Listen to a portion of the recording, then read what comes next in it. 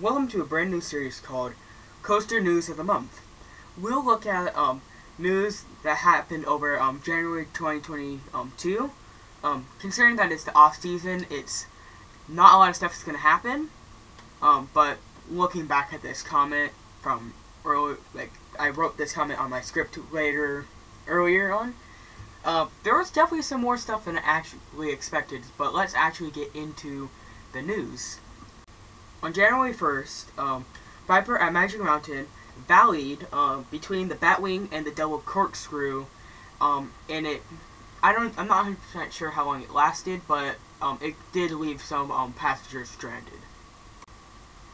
And January 3rd, SeaWorld Orlando announced Icebreaker to open on January 30th for pass holders and the 18th of February to the general public.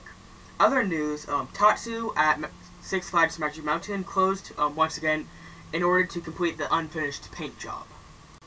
On January 4th, Conneaut Lake Park's Blue Streak caught on fire in a control fire being the demolition of the coaster, causing 2 volunteers of the park to quit the next day due to the future of the park.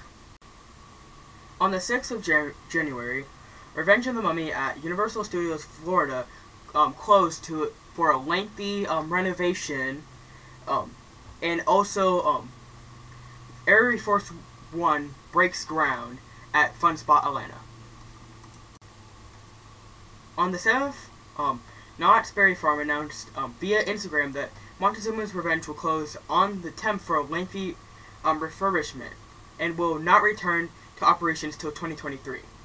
SeaWorld Orlando purchases some replacement tracks for Journey to Atlantis. And finally, Alabama's Adventure and Fun Spot Atlanta made a friendly bet for the NCAA football championship, and the loser renames one of their coasters of the loser's choosing. On the 8th, Roller Coaster Database documents 2 spinning coasters opened late this year at Trax Family Fun Parks. On the 9th, Kraken reopened at SeaWorld Orlando after its paint job. GCI also arrived at California Great Adventure for a retracking of Gold Striker during the off-season.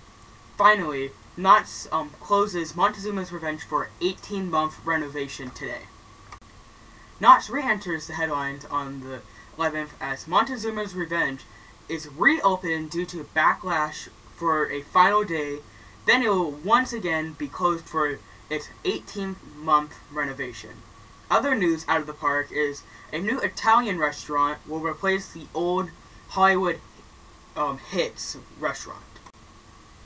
On the 13th, Motion Gate in Dubai announces opening dates for John Wick Open Contract and Now You See Me High Roller.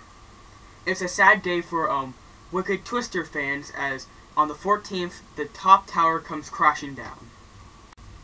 The next day, Six Flags Fiesta Texas announced merch and tentative opening date of June 11th for Dr. Diabolical's Cliffhanger, as well as Dollywood teasing 2023 coaster announcement this summer. It will be a family-launched coaster. On the 18th, major changes come to the Six Flags chain, as Salim Basol tries to refocus the parks as memberships have been retired and are only available for those who have had them pre-retirement. Other news is that all passes increase drastically in price and lower benefits. It's suggested that Six Flags are heading towards a Cedar Fair model. On the 9th, major news was leaked but not confirmed of Iron Gwazi's grand opening day of March 11th. Other news out of SeaWorld parks as the official POV of Icebreaker is announced. Coming from Six Flags New England, Goliath is starting to be dismantled.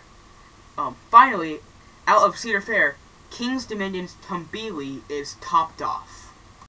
On the 20th, more SeaWorld news comes out as Iron Gwazi's grand opening date is confirmed and will be taking riders on the 13th of February for pass holders.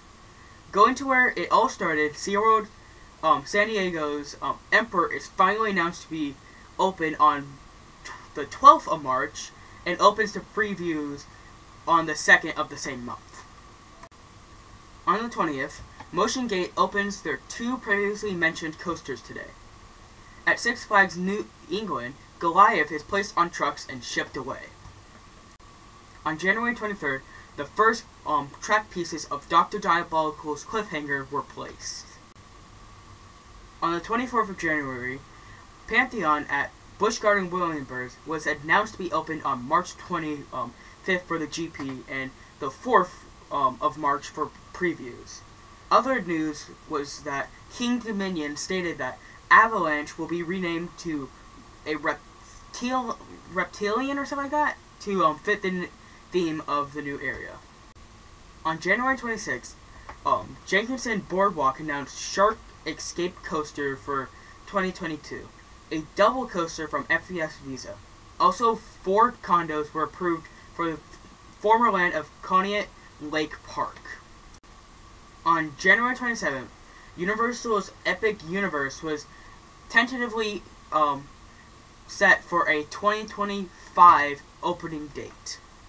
On January 30th, it was announced that Romeo anonymous patrol units will begin patrolling Six Flags Magic Mountain and over Texas to increase security in the parks. This was all the news from the month of January. Not a lot of news. Not a lot of interesting, but not a lot of news. Just a couple opening dates for SeaWorld parks. But hopefully, once we get into the opening parks, we'll be getting more news and more coasters. And I will see you guys next month for another episode of this series.